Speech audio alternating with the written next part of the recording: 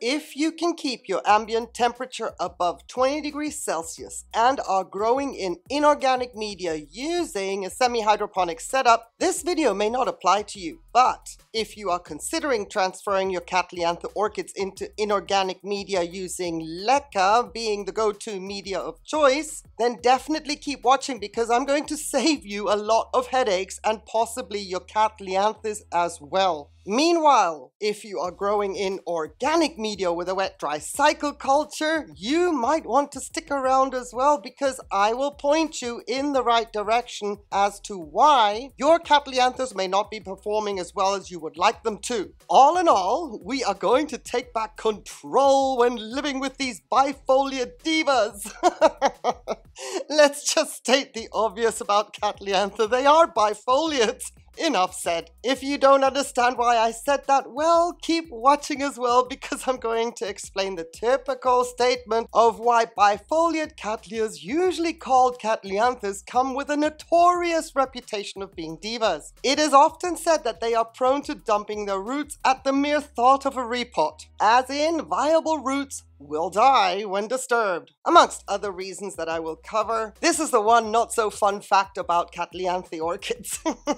For that reason, it is absolutely fundamental that you do not repot a Cattlianthe orchid without the actual sight of new root nubbins starting, because of that very possibility of the old roots throwing a fit and perishing in the pot no matter how gentle you were during the repot. Even if you receive a new Cattlianthe and the media looks old and degraded, I highly recommend you do not repot the orchid thinking you're doing her a favor by giving her fresh media around the roots that could possibly still be viable in the pot unless you see the new roots growing. Also, please do not feel encouraged to repot any new Cattlianthe that comes into your collection, or you already have one in your collection and you see a new growth growing. Just because she may be growing a new growth, it does not mean that new roots are soon on the way. It can take a whole growth cycle for that new growth to produce its own roots, because sometimes Cattlianthes grow a new growth to full size and only when a spike forms will new roots grow, and they may not even grow at the base of the new growth. Instead, they push out from the base of the previous growth. On top of that,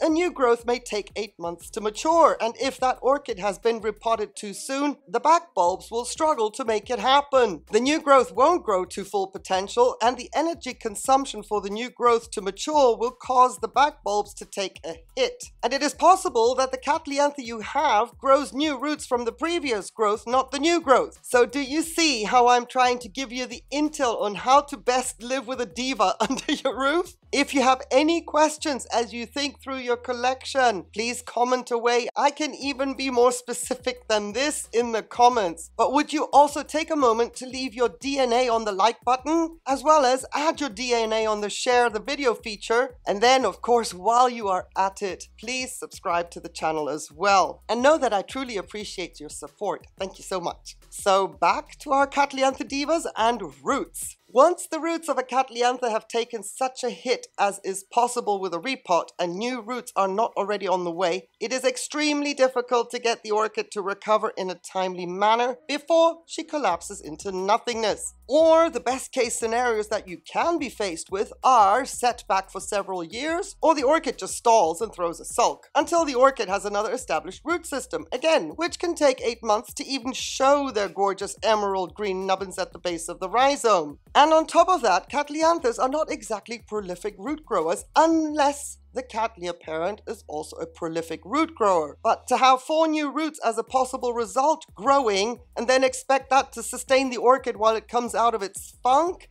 that is asking a lot. Make a mistake with those 4 new roots again, and the orchid is just not going to survive. Or you will be hard pressed to get her to recover, and then patience is the key. Another reason these orchids are so easily set back or stall and can collapse rapidly is because they do not come with substantial structures that can hold a lot of energy for emergencies. Energy for emergencies in the way other Cattleyas can, whose pseudobulbs are thicker and have more substance. Cattlianthe orchids usually have thin, long pseudobulbs or short, thin pseudobulbs, and while it would appear that an orchid has a lot of them, they require a lot more energy to produce new roots and growth as any other genus in the Cattleya alliance. With a new orchid order arriving, you may also get something that looks like a mature orchid, but on closer inspection, you may just have two orchids in the same pot, giving the illusion of a single orchid with plenty of growth to sustain any premature repot. Once in the process of repotting, you then come to the realization that you have two orchids, each of them with not that many thin pseudobulbs to give the orchid a setback-free, continuous growing opportunity after the repot. With the not so helpful thin structures in mind, the first sign your Cattlianthe is struggling will be, of course, the shriveling of the existing pseudobulbs, and you will not be in any doubt whatsoever that your orchid is struggling. It happens quickly. Then, if you're lucky, your orchid will stall. The new growth will grow, but it will not grow to size because it has no viable roots in the new pot with new media. So bit by bit, the energy is taken out of the back leaves and they will just yellow and dry off, leaving a leafless, shriveled pseudobulb behind. And in time, it may be another set of leaves that will drop off, and so on and so forth, depending on when the new roots start. Remember that Cattlianthe is another genus made up of Cattleya and Cattlianthe. While Cattlianthes are tough bifoliates, the other Cattleya parent may not be, and it is the Cattlianthe that brings the thin pseudobulbs into the Cattlianthe Greg. To be on the safe side when it comes to the culture of Cattlianthe orchids, I highly recommend going with a wet-dry cycle. That does not mean you are limited to a bark mix, but with a few exceptions, I have as yet to figure out the right way to cultivate Cattlianthe orchids in Leca and a semi-hydroponic setup indefinitely without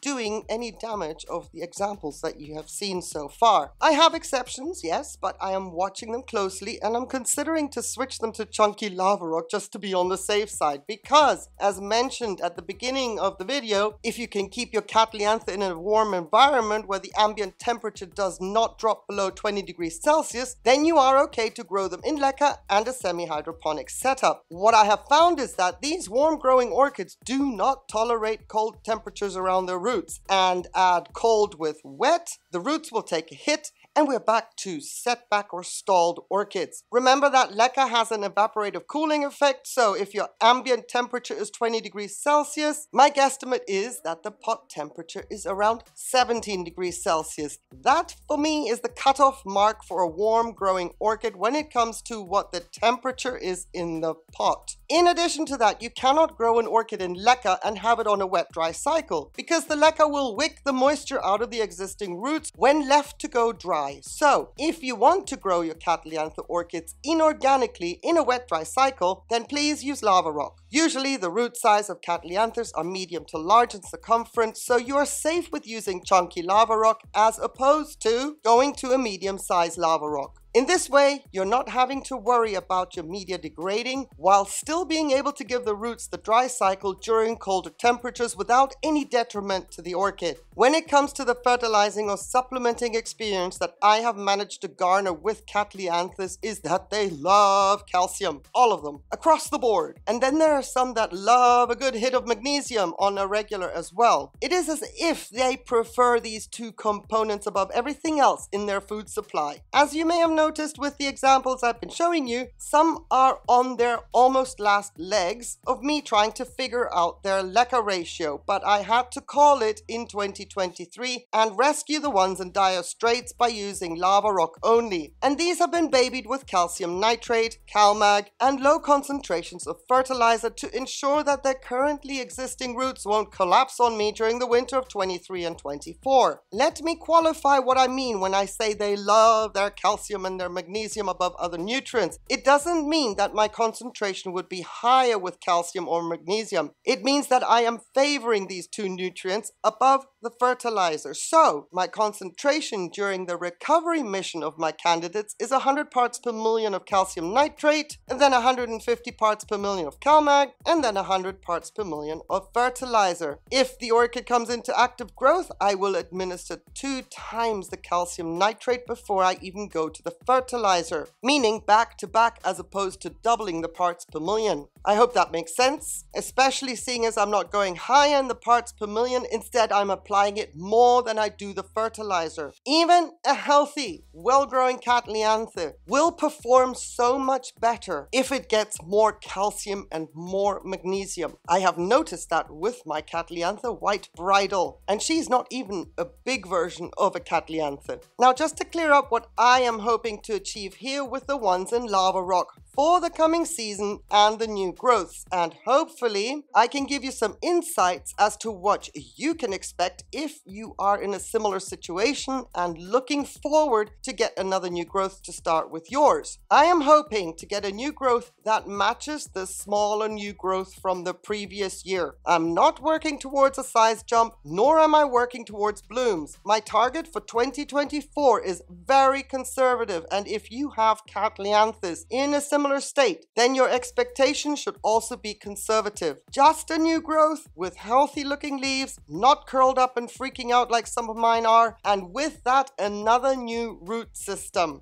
If they make it through the next winter, then in 2025 I can be a little bit more ambitious, and so on and so forth. As far as my Cattlianthe Siamese doll Kiwi, I do not like what I'm seeing at all, and I will be switching her into lava rock only when the time is right. It appears I have two of them in this pot, and it is clear that one of them is struggling, and I've only picked up on that in recent years because there's a clear distinction between one side of the pot as opposed to the other. Anyway, if you're still here, two more nuggets of intel that could prove helpful to you are: Cattlianthes are very prone to fusarium because of their diva attributes. Weakened orchids are anyway prone to succumbing to disease or getting infected, so that makes this genus a huge candidate for fusarium and scale. Goodness me, be on the hunt, be on the lookout for scale on Cattlianthes. Weak or not, there is something about these bifoliates that scale absolutely love, and for the most part, you will find them everywhere. They do not take any area of the orchid as preferred, but the worst area where you can have real issues with scale that will affect the long-term well-being of your Cattlianthe is at the base where the new eyes are. Once scale has attacked those areas, there are no more eyes for the orchid to form fast enough to ensure recovery. Again, depending on strength, another eye can be formed elsewhere, but again, that takes time. Keep a real watchful close eye on your Cattlianthe orchids, healthy or struggling, when it comes to scale. Make sure that they don't reach the rhizome, otherwise it is already a race against time before the orchid has enough strength to try and form a new eye elsewhere along the rhizome. I hope that with this video I have managed to stop you from making any mistakes with your Cattlianthes. Let my years of trying to figure things out and get mine to this stage be of some value, and avoid it happening to you. These tips and observations should stop anyone from getting a new Cattlianthe only to have her not bring long-term joy, because similar mistakes or testing new media is what you may consider doing at the wrong time. I appreciate you watching to the end. Thank you so much. It gives me the opportunity to wish you a fabulous day, but I do attach a condition to that you stay safe. Take care. Bye.